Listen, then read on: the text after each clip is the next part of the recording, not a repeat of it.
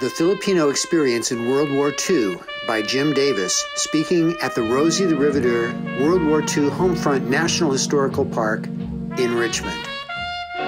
What I want to do is talk about Filipinos not only in World War II, but before that, because I think it's important to get some background, and to talk about a group that often doesn't get discussed when we talk about World War II. One of the things I did as a teacher and as a lecturer when I was at college is to approach World War II by looking at different groups. I had lectures on women, on African Americans, Mexican Americans, and I found that this group didn't get much attention and much coverage. So I really enjoyed preparing this lecture, doing the research, so I can share with you some information about the Philippines and Filipinos and their experience during the war. But there will be a lot in here, quite frankly, that will be pre-World War II to try to explain what happened there. I'm going to be focusing mostly on California, but in doing that, that's where most of the Filipinos ended up in this state. So we will be covering kind of the mainstream. What I'm going to be arguing here with this group is that it turned out to be a very challenging group to research and to put this together because of the complex relationship they had with the federal government. I mean, they were a territory before the war, and this is going to complicate migration, it's going to complicate all sorts of things, and it's certainly, once the fighting starts, the Philippines and the Americans will be drawn particularly close after the attacks in December of 1941, and that will also change how Filipinos are treated in this country after that attack. So, Susan, can you give us the map? I guess it's the next one.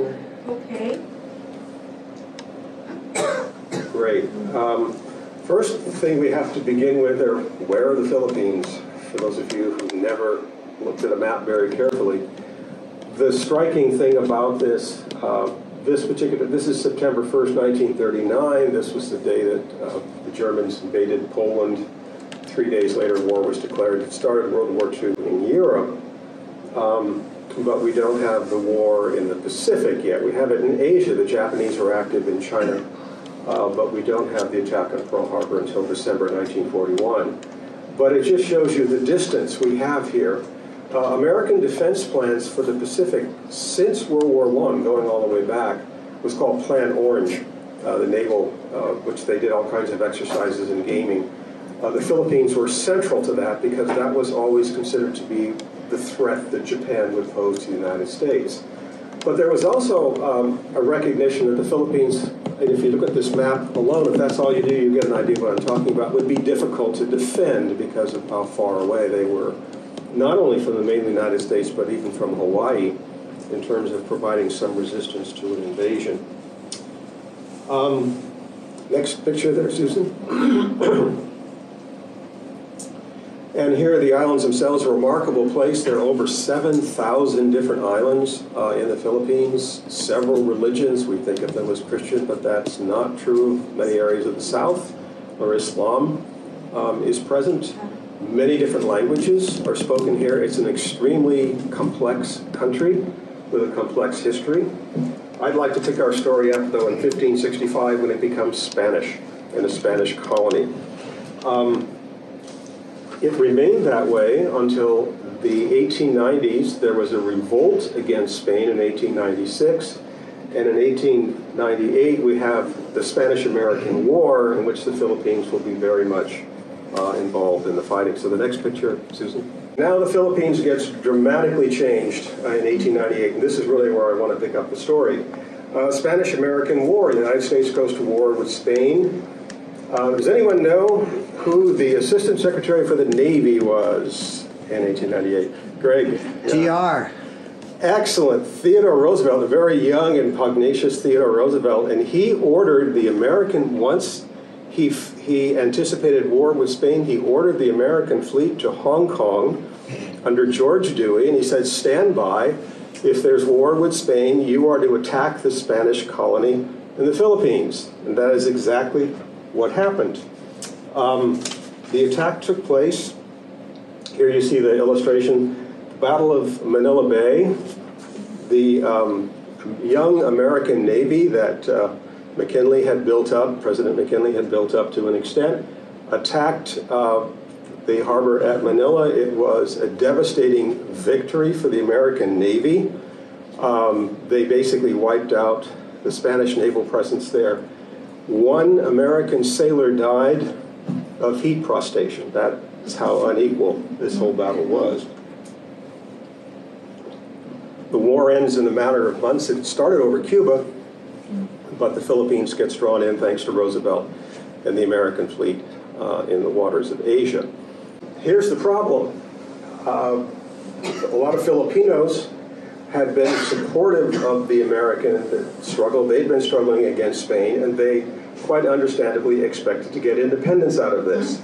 They did not. This man, Emilio Aguinaldo, was leading resistance to Spain, and now he enters resistance against the United States. And very quickly, the Philippines will become an American territory. They will not get their independence in 1898 as a result of the war. Who is this? Anybody know? I'll give you a hint. Go ahead. He still holds the record. He's the fattest president we've ever had. William Howard Taft, yes. And I love this picture. He is sent to the Philippines to be the first Governor General of the Philippines under American administration. And here he is, gamely atop a water buffalo to dramatize his connection to the Philippines. Meanwhile, Aguinaldo and his forces now began a war of resistance against the Americans, and the fighting is savage that goes on here. This often doesn't get recognized. That shows you some of the fighting, the American army getting drawn in. A lot of these guys had fought on the frontier. They were deeply racist, and that racism definitely affected their attitude toward the Filipinos. This is where we get the word gook to refer to Asians. From some of the lingo that the troops extended among themselves. There was torture, villages were burnt, this is where waterboarding was used for the first time against Filipinos by American troops. It was very serious fighting indeed that went on there. The number of civilians killed, we think, was between 200,000 and 1 million in that uprising. The next picture, please. And this was the attitude that Americans had toward the Philippines and toward Filipinos at this point in time. We were going to be an imperial power, this is what the Americans said, to teach Europeans how to be a benign imperial power. We were going to civilize the Philippines. And this is a wonderful picture. I love to use this with my students. Take a good look at this cartoon and the details that you see here. Let me see if I can kind of walk you through it. In the front row, notice the skin color. These are the students who misbehave and who need American guidance. Right there. Native American, struggling to read a book. Notice he's got it upside down. Can't read. These are the good students. Notice the complexion there. The only African American you see doing the janitorial work, right? Chinese waiting to come in. So much in that cartoon. Here is a representation of the United States as it acquires territories as a result of this war. It wasn't simply the Philippines, but Guam, Samoa, Puerto Rico, all of them became American territories in this struggle. And so it shows us, at this point in our history, the frontier had filled up, the continent had taken shape under American control, and so now we're reaching out into the Pacific, symbolized by what happens with the Philippines. Now immediately, Taft begins to try and Americanize the Philippines. We begin to get very quickly Philippine migration into the United States after this war, as we go in now to the 20th century. This was actually, if we look at California history now, you should see how complicated this gets. We're going to shift from Pacific into California. The wave of Filipino migration, most of it will start between about 1920 and 1929. It has been called, for people who study California, the third Asian wave. Anyone know what the first Asian wave was? Which group? Chinese. And why did they come? Railroad, gold rush. Things went fine with them until we have the Depression of 1873, and then we get a violent racist reaction in California against the Chinese presence, and we get the first legislation in American history to restrict migration based on ethnicity. It's the Chinese Exclusion Act of 1882, based on California lobbying Congress to exclude Chinese. No more Chinese, we still have crops to pick. The Japanese come in. And we go through cycles of welcoming them in, and then as soon as we have a downturn, we have anti-Japanese legislation that begins to appear. We have San Francisco with a segregated school system against Japanese as early as 1906, the year of the earthquake. And now we have our third wave of immigration. What these people are all supposed to provide is labor in California. And for Filipinos, it meant agricultural labor. Now, Filipinos had an interesting status coming in, and this is part of our complicated story. They were not U.S. citizens, but they were U.S. nationals. It meant that they didn't have the full panoply of rights that extended to citizens, but they did have the right to move about and to migrate. So if we start to restrict migration from first Chinese and then Japanese, Filipinos can come in relatively unrestricted, and that's what begins to happen in the 1920s. In California alone, between 1920 and 29, we had about 30,000 arrive in this state. And it was to agriculture. The next picture there, Susan. And this is what they ended up doing. They fit right into a California agricultural boom in the 1920s. Agriculture was generally depressed in the United States in the decade of the 20s, but not in California. This is where agribusiness begins to emerge in our state. About 50% of the nation's produce begins to be produced in California, and these are the people who are going to work in the fields. About 18% of the California agricultural workforce was Filipino at this point. They were referred to as stoop labor. And again, they were thought to be racially suited to do this kind of work. In other words, to bend over and pick up crops like cauliflower and asparagus and that sort of thing. The crop they were really known for was asparagus. About 90% of the asparagus in Sacramento and that area was harvested by Filipinos at this point in time.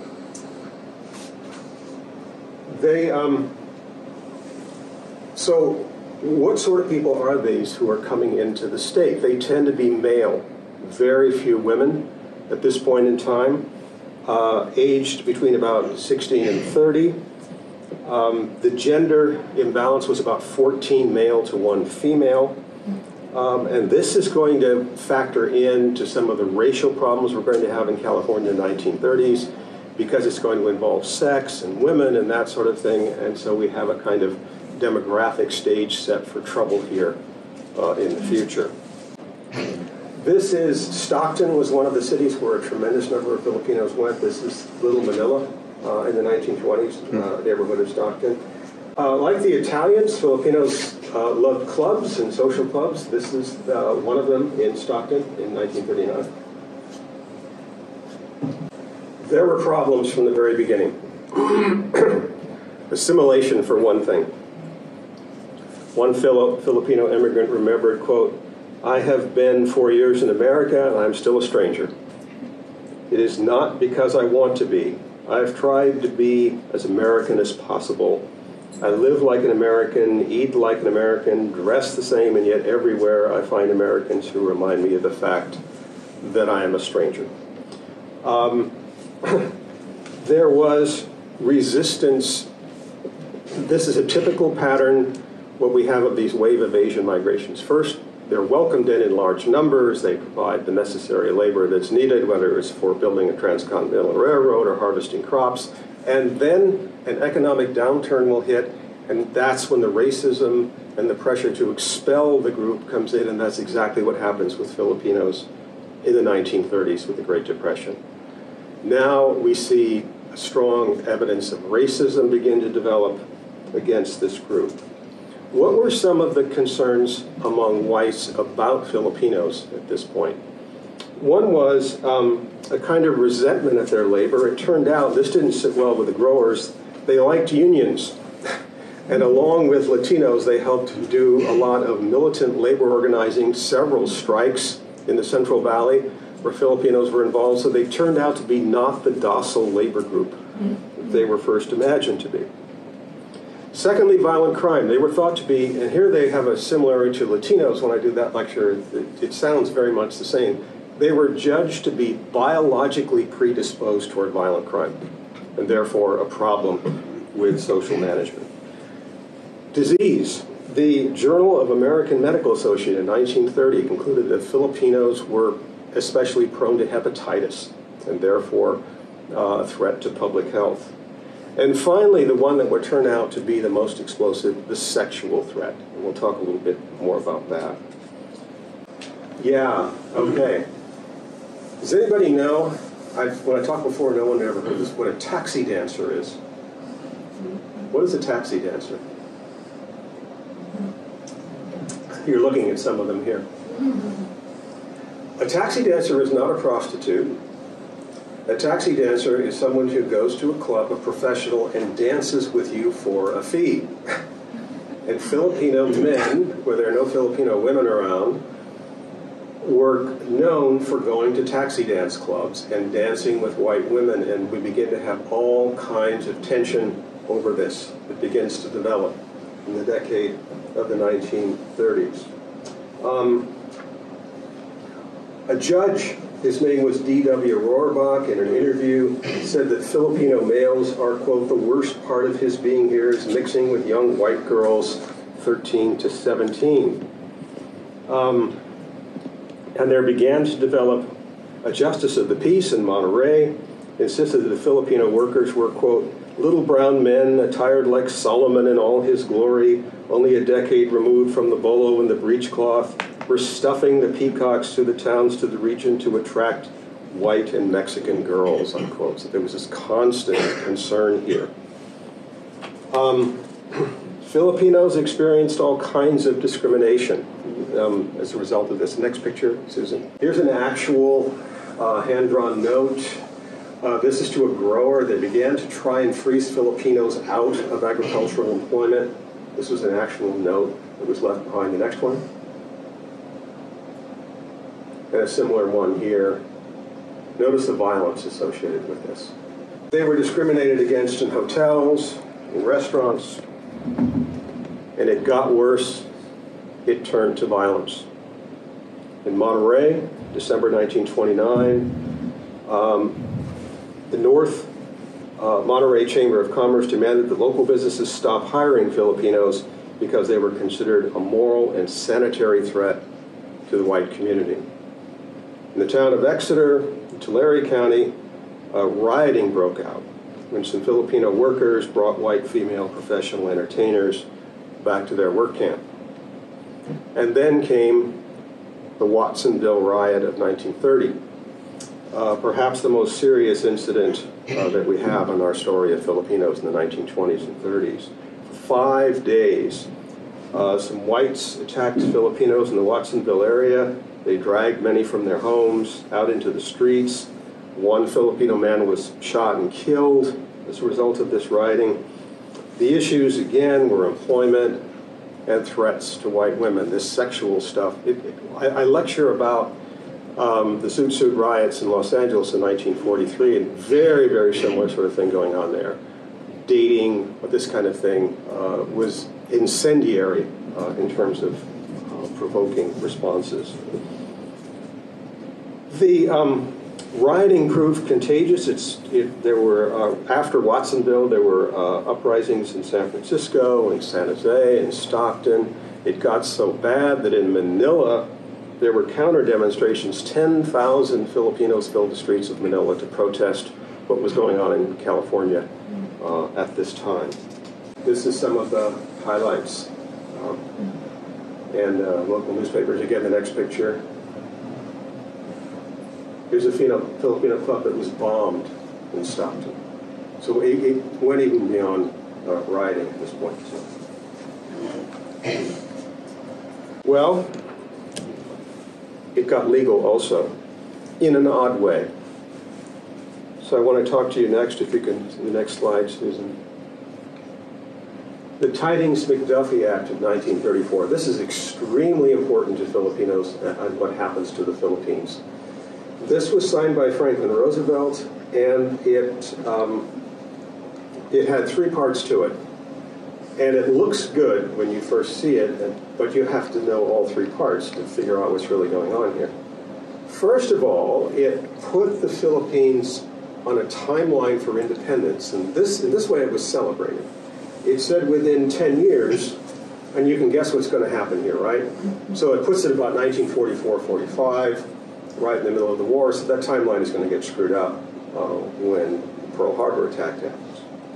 Second, it considered the Philippines to be a commonwealth, which is, they deliberately imitated Australia, Canada, New Zealand, and the British Empire. In other words, somewhere between a colony and a fully independent nation. The important thing was the U.S. military was to retain a presence there for some time. And then finally, it took away the U.S. nationals designation that made the migration so early in the 20s and 30s. So now what you could do is restrict Filipino migration. You see how sinister this is actually below the surface. And what takes place next is the Repatriation Act of 1934, the effort to send Filipinos back to the Philippines from this country. Some 2,000 were sent back to the island. They were given one-way tickets. So some of them who went back with this Repatriation Act, they said, oh boy, a one-way ticket, I can visit my family, right? So they go there and they visit their family, and what happens when they try to get back in? The U.S. national designation is gone, and so mission accomplished. In California, there were equal legal battles going on here involving Filipinos. This involves a part of California history a lot of people don't realize. We had the miscegenation laws in this state. What is that? What's the miscegenation law? Mixed marriage. It's against racial intermarriage, right? Did you know we had this in California? Starting with the first Constitution of 1849, it was written in there. And this law was rigidly enforced, mainly against African Americans. That was the original target group. So it was actually illegal in California for a white to marry an African American by the state constitution for the miscegenation laws. This was amended in 1880. The word Mongolian was added to the law. This was to keep Chinese from marrying whites. So a Mongolian was a general reference to anyone Asian. So you outlawed marriages here. And then we get this interesting couple. So what happens when a Filipino tries to marry a white? What is a Filipino according to the miscegenation law? So it went to court. This couple wanted to get married. This was in 1933. And it ended up going to a Los Angeles court. The Los Angeles court ruled that Mr. Roldan was not a Malay, it was not a Mongolian. Therefore, the court recognized the marriage. As soon as it did that, the California legislature went into session immediately and added the word Malay to the miscegenation law, outlawing all future marriages beyond that point between Filipinos and whites. The miscegenation law did not go away in California until 1948. Yeah. Pretty grim, huh? We have riots, we have discrimination, we have, in the state level, miscegenation laws being enforced. We have repatriation. And this is what I mean about the complexity of this whole subject. Now we get to December 1941, and guess who overnight is going to morph into a hero? the Filipino. Yeah. Again, we cannot understand what happens with this group in California unless we are aware of larger policies in the Pacific, larger developments in foreign and military policy. They all factor in to how this group is being treated in California and how they're being reacted to. So we get a wonderful law, the Nationality Act of 1940. This is just before Pearl Harbor. It said that Filipinos who serve in the American military can become U.S. citizens. It offered that, a privilege to them. And here are some Filipinos kind of celebrating that law when it was signed. FDR issued a presidential order in July 1941. And it put the Filipino military, who, keep in mind, are still a commonwealth at this point. They're not an independent country. That won't happen until 1946, after the war. It basically put the Filipino military under the umbrella of the American military. And you probably know who is the commander over there in this situation. Douglas MacArthur? Yeah. By the way, he had a particularly interesting relation to the Philippines. His father, Arthur MacArthur, had been involved in suppressing the Philippine rebellion, so Douglas goes over and he becomes a special advisor to the Philippine president. He is head of the Philippine military, and of course he'd been former Army Chief of Staff. So there are all these interesting connections. And so the Filipino military becomes part of the American military here. The next picture, please. Douglas MacArthur now comes into the picture, and the Philippines are attacked. Next picture, please. And this is a picture I used to use a lot when I taught the war. It's great because this line that you see is really, really important. This is as far as the Japanese get in December and the early months of 1942 in a stunning, massive attack in the Pacific. Now, it's important to realize it's not just Pearl Harbor that gets attacked here. The Japanese attacked Hong Kong. They attacked within a few hours after attacking Pearl Harbor. They attacked the Philippines. MacArthur was caught completely off guard. In fact, there was a rare flight of B-17s, these brand new bombers the United States was making that were on the runway. MacArthur hadn't even bothered to protect them. They were all destroyed in the attack. MacArthur is ordered to leave the Philippines. He leaves behind a contingent of American and Philippine troops who fight. And the only word you can use here is bravely for a matter of months against an overwhelming Japanese force. Here's the Japanese conquest in 1941-42. Next slide. You probably heard the famous Bataan Death March. This involved both Americans and Filipinos. It was an atrocity, I think, by anyone's definition. These guys were marched for several miles. Many of them were killed. A huge number of them died along the way. This was a shared experience between Filipinos and Americans in the early part of the war. And here is Douglas MacArthur coming ashore in the Philippines in October 1944. Famously, he said, "I shall return," when he left. By the way, he left with $500,000 he got from the Philippine government. Found out what happened to that.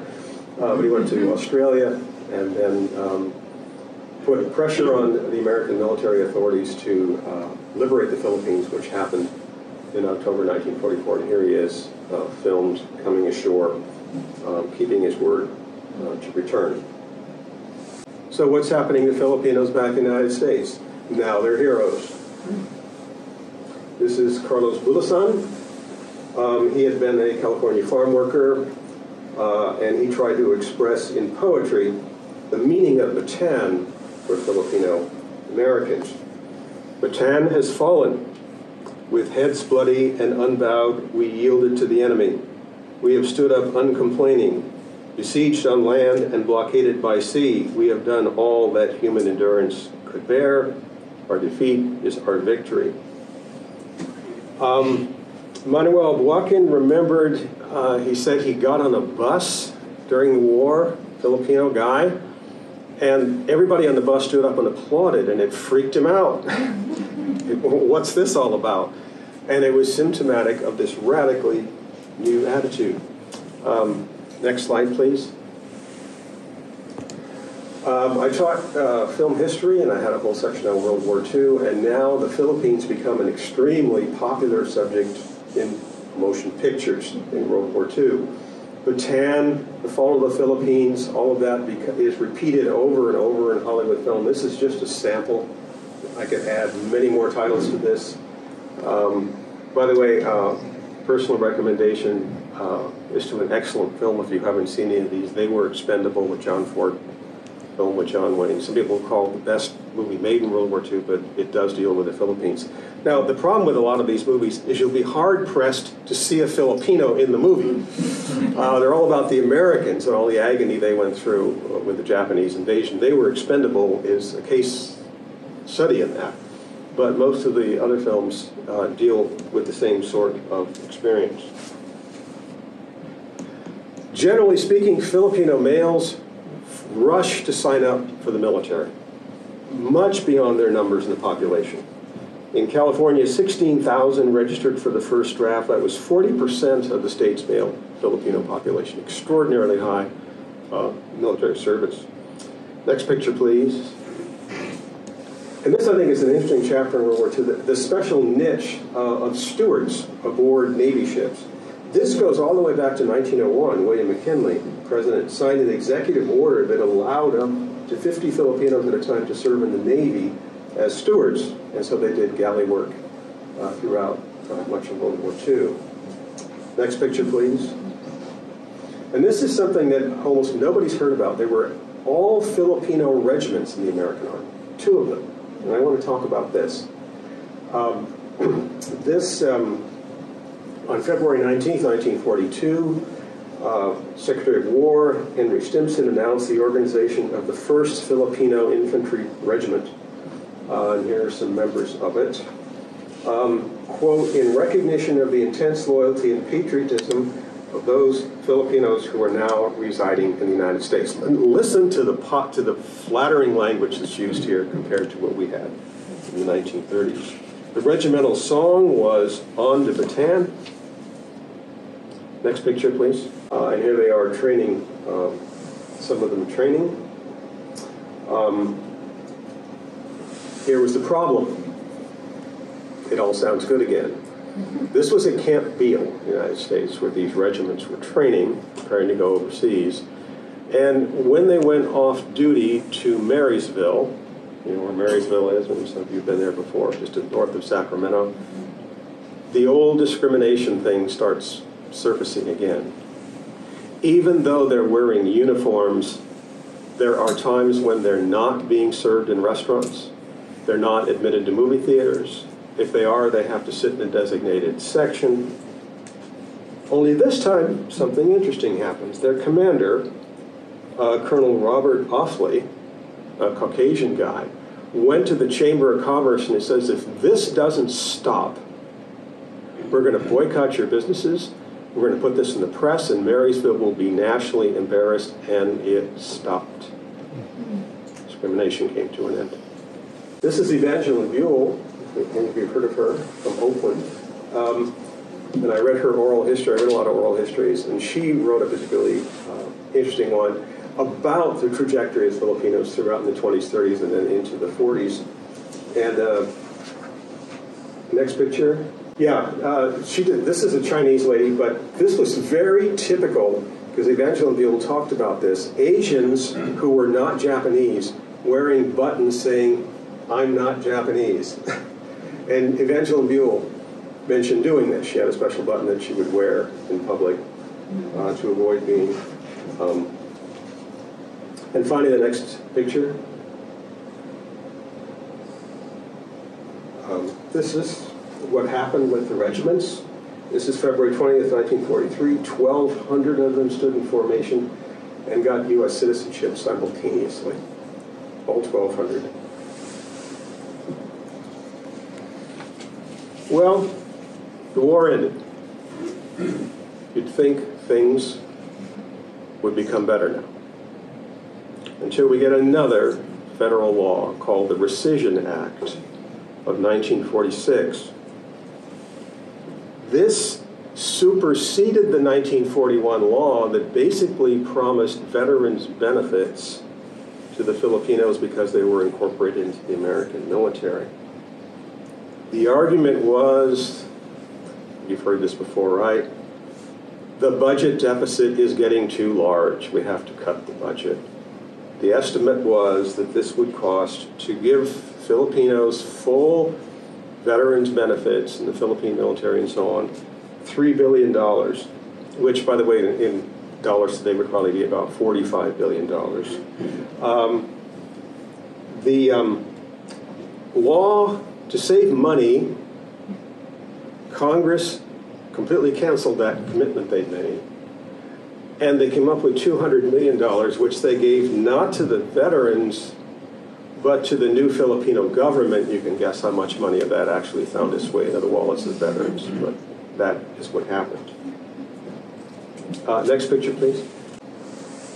There was some restitution made in 2009.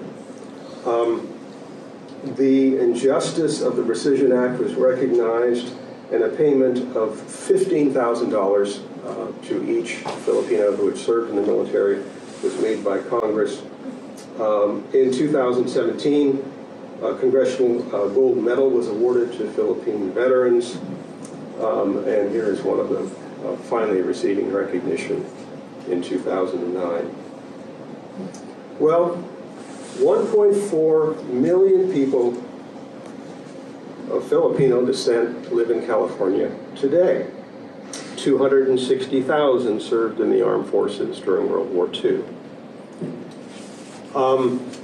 So to understand this group, we have to understand all the complexity we've talked about this afternoon, the changing, shifting status, the complexity of California's economic and agricultural needs, of depression here, of events in the Pacific, and so on.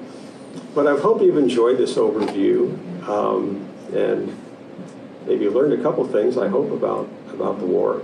And I just want to say this about Rosie the Riveter and how much I've enjoyed working here, because it has afforded the opportunity, I think, of re-evaluating the war experience, especially for civilians. And the staff here is very dedicated to that. And so I was really encouraged to do this because it was unusual, because a lot of it was unknown, to try and shed light in areas that had not gotten much attention or much illumination before. But if you have any questions about anything, I'd love to talk more about this if you'd like to. Yes, please. Yeah, it's fascinating. It relates to our family. My grandfather was in the Navy during this period, and there was one moment that I heard about in my family of when both my grandfather and grandmother lost their citizenship because he was Filipino, and I didn't kind of catch where that may have been in the story. Yeah, do you know when that happened? No, that's what I'm like trying to track back. She doesn't remember. Yeah. But it doesn't like ring a bell like when they went through phase. Well, they lost the U.S. national status in 1936. Yeah, with the McDuffie Act, which, as I said, a lot of people looked at the McDuffie Act and says, "Great, Philippine independence, right?" Which it did, put that on. But it also took that national status away, which took some protections. It enabled that relocation to take place after that. And then they come back with the citizenship thing in 40-41. You serve in the military, you can get citizenship. Which also implied the GI Bill in 1944 would be that those veterans' benefits would be available, and they weren't. So we go back and forth here in a very complex pattern. I would think if a person was Filipino and lived through this, you'd be dizzy with all of this. The changing status and